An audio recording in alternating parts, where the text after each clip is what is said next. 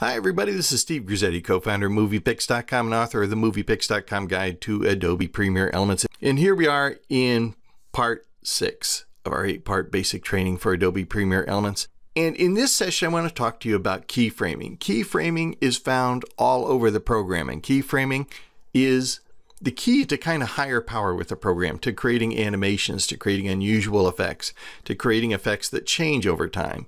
And once you learn to see keyframing, you're going to see it all over the program. But to demonstrate the basic principles of keyframing, I'm just going to create a pan and zoom over this photo right here. So to create that pan and zoom, I'm going to select the photo here on my timeline. And then I'm going to open my Applied Effects panel, which is the little FX button on the toolbar here that has a pencil next to it.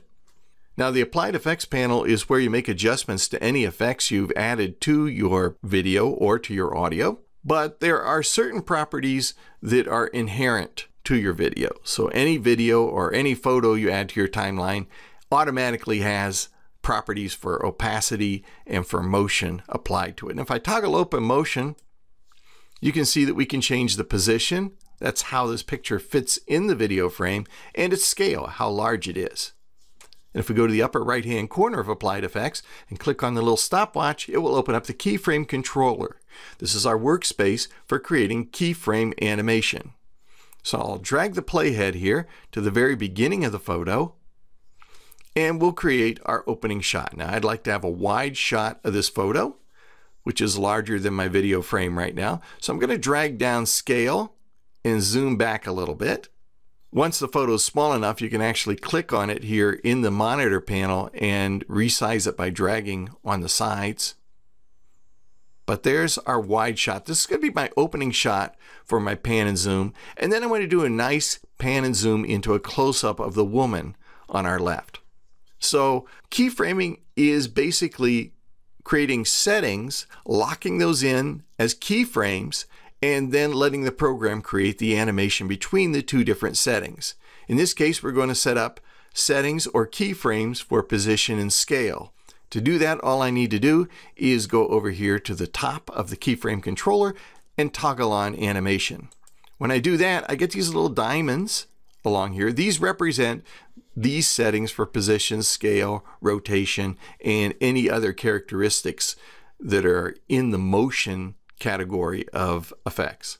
So this is our opening or our start point for our pan and zoom. Now I'll move the playhead out to pretty much the end of the photo, and we can create our end point for our pan and zoom. So I'm going to zoom in a bit. I can do that either by moving the slider here, or I can just click on this number and drag across it to give me a nice zoom in. So I just clicked on that little number there and dragged across it. So that's a nice zoom in. It's not enough to zoom real fast, but it's enough to give a little bit of motion to the picture, a little bit of life to it.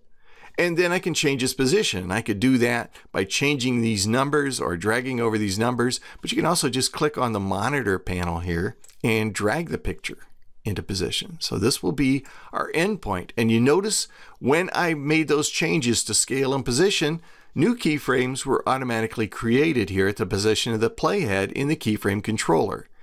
And that's really all there is to it. Our keyframed animation, our pan and zoom, I'm dragging the playhead back to the beginning, and then I'm going to click play, will be the movement from the initial keyframe here to the slow zoom in on the woman's face there. That's the basic principle of keyframing. You create settings, lock in those settings as keyframes, and you can have as many settings as you'd like, and the program will create the animation between them. I want to show you one thing real quickly. This is a nearly completed project I've been working on, and if you look along the bottom here, along the music track, you'll notice that there are keyframes for music. Instead of diamond shaped, they're round on the timeline. But I've raised and lowered the music so that when the narration comes in, the music will be quieter. I've used keyframes to do that. And if I just click on the timeline here and press the home button to get to the beginning of my timeline, you'll see that I also have keyframes at the beginning of my movie to create my fade in. This is keyframing opacity to create a fade in. So keyframes are used throughout any kind of project you're working on.